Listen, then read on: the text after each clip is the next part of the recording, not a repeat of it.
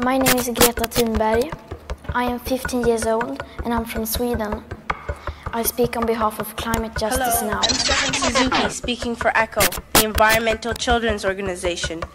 We're a group of 12 and 13-year-olds trying to make a difference. You only talk about moving forward with the same bad ideas that got us into this mess. I am here to speak for all generations to come. I'm afraid to breathe the air because I don't know what chemicals are in it. And now we hear of animals and plants going extinct every day, vanishing forever. All this is happening before our eyes, and yet we act as if we have all the time we want and all the solutions. Our civilization is being sacrificed for the opportunity of a very small number of people to continue making enormous amounts of money. If all the money spent on war was spent on finding environmental answers, ending poverty, and finding treaties, what a wonderful place this earth would be. It is the sufferings of the many which pay for the luxuries of the few. Even when we have more than enough, we are afraid to share. We are afraid to let go of some of our wealth. You say you love your children above all else,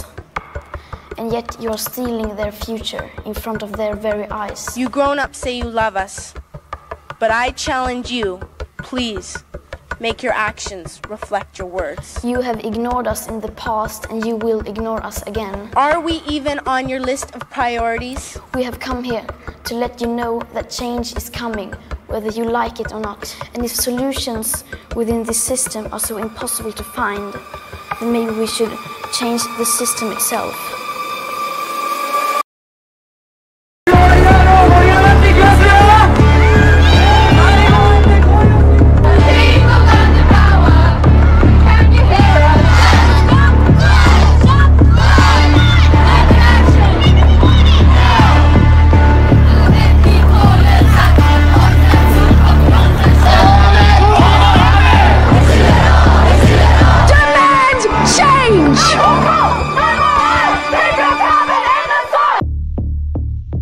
It's important that people make noise about climate change and other problems, but I wish they looked deeper. I wish they asked deeper questions, like why are people burning fossil fuels? What's causing this?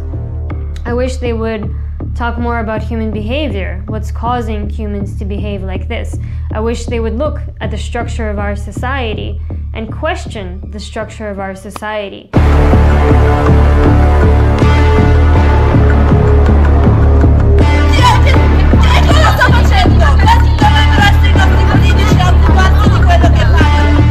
In the end, it's us humans. Like, it's not that aliens are creating these problems, or like a bad smell in the air, or a volcano eruption or something. It's us humans and how we organize ourselves.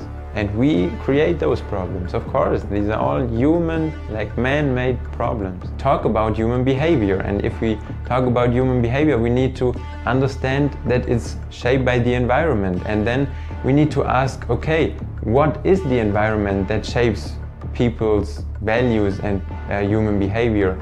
And then we have to talk about our trade-based society, as that's the structure where people live in. This trade environment is what pushes us to only think about ourselves, to become egoistic and maybe care less about the environment or less about other people.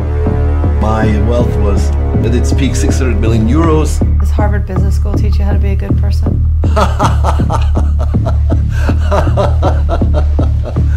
No, we're fine-tuned to rule the world. That's it. Smoking tobacco increases your chances of getting lung cancer or other types of cancers quite a bit. That's not to say that if you smoke cigarettes, you will develop cancer.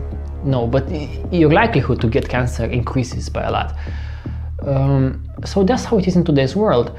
If you engage into this trade-based society and you start to trade stuff, especially if you become big companies of work, I'm not saying that it's guaranteed that you'll become a charlatan or an abuser and you'll do bad things, but it's extremely likely you will do so. It's extremely likely. Same way with smoking. So I will not recommend any. I will not recommend smoking in the same way that I will not recommend for people to engage into this trade-based nonsense and craziness.